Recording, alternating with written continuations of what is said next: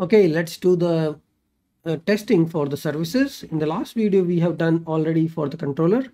Now the services is kind of a simple. We are going to now replace things with the services. Here we are going to write the test case for the user service, which depends on the user repository. And here mock user service, mock user repo, because user service depends on the user repository. And if you see the service method, in service, we are calling save, find one, delete. All these methods we are calling on the repository, user repository. So if you are not mocking, that means you are actually calling the database entity, create, update, delete methods. But if you are mocking, then we will be just calling the mock version of our repository. So here we are injecting the user repository in the service. Go to the service spec. Here we have created a mock user repository before each. So testing module we are creating mock user repo. Here we are going to mock save, find one, update, delete. I mean all the TypeORM methods for the entity, whatever you want to mock, whatever you have defined, because the same number of methods you are going to mock here. And here user controller we don't need, because controller we are not testing, we are just testing the user service. So here how we can get the repository entity. So there is a get repository token. This is a method defined.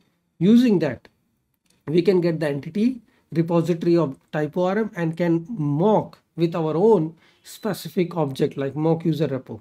And here we will get a service version. Service is defined, first test case, and then the rest is all about asserting and calling the actual methods. So here we have a new user and the user model. Now we can start writing the test, just.spy on, and here we are going to spy on the mock user repo. We are spying on save method, and it should return value. Mock return value is user. So whenever you are doing a spy on, it should be returning the user object. Otherwise, now we are going to call the actual method service.create new user, and now we got the result. Now just assert the result that okay, whatever the result we got is same as the user object or not.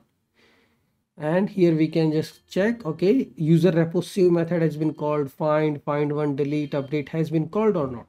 Has been called with the user object. And then we can just assert the result. Okay, result is equal to the expected mock return value, result.to equals. Just provides all these utilities methods. You don't need to use any external library like mocha, chai, should. All these assertion libraries not needed. Even the ecosystem earlier was a little bit messed up. We used to have a lots of library like Jasmine, Karma, mocha, chai, should. I remember lots of libraries. Now Jest runner with all these utilities are helping us to write everything in the tests, either React, Angular, Node, NestJS. Jest is like a king for testing. Now same thing we are doing for the find. We are just spying on the find method and mock return value users, which is an array. Here we are doing find all, and then we are asserting, okay, the user is equal to same. So here we can see mock user repository, which is defining all these different methods. Before each we created a test module and providing get repository token, and the value is our mock user repository. And now we are testing all these different methods, save, find one, update, and delete. I mean, rest all the methods how we are testing is same as we are doing in the controller. We are spying on, and then we are asserting the results. And I'm running the test cases now. So running the test cases is easy. We are using the same Knex tool. From the left panel, you can just go and run a particular task, or go inside the folder and just do npm run task. Both will do the same thing.